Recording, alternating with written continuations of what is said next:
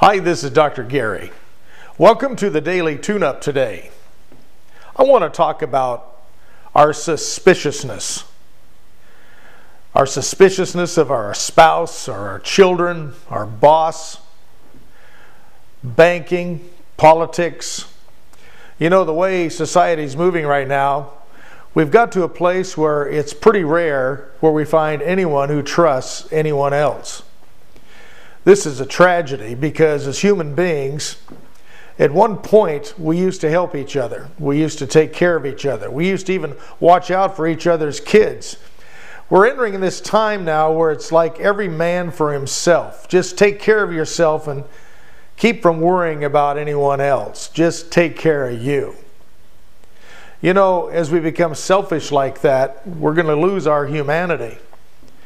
I don't know how you look at it, but I see this every day in road rage, people in the shopping centers that are rude to each other. Very rarely you see someone let someone cut in line now because everybody seems to be in a hurry. And I think the reason we're in a hurry and our suspiciousness comes from our feelings of lack of control. You know, it's true, the government's regulating us more. World is being regulated more. We're coming into what many say is going to be a one world government, one currency. And we feel like we haven't got anything to say about any of it. The thing we have to really realize is we have a lot to say about what goes on inside of our mind, which creates our life.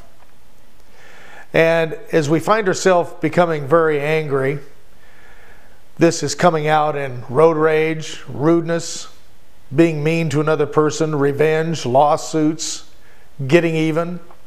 And I can tell you right now, that's not going to work. It creates bad karma or bad mojo or bad vibes. You have to take a look at your own life and what you can do today to still be kind to other people and have a good intention when you meet someone. I know so many couples right now that are battling with each other, and when you get right down to it, you can't really pinpoint what's really going on. And sometimes they don't even know what's going on, yet you see them strive and struggle to heal it, yet they can't.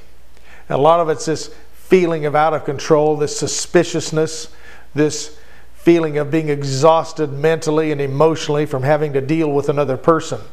So people have a tendency to retreat and become one with their self.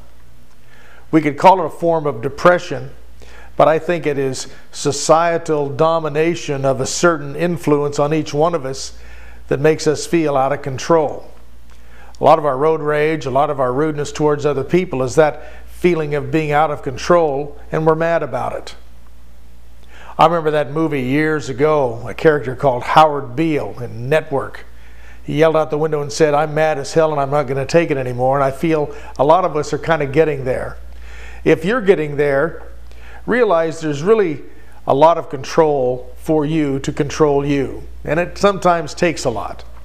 But you've got to do it. You've got to focus on the goodness in life, the goodness in you, the goodness in your family. And you've also got to spread that goodness to other people. It's time to really solve some problems with other people, make up, say you're sorry, allow them to say the same thing to you. I find many old friends are arguing and bickering at each other now that have been friends for years. They call it end times. Well, it could be. I know this. We've got to save our souls, and the way we do that is to be nice, make up, make things right, and above all, get out of your own selfishness and your own suspicions about other people and just do the right thing. Until tomorrow, this is Dr. Gary, looking forward to seeing you on the Tune-Up. Bye-bye.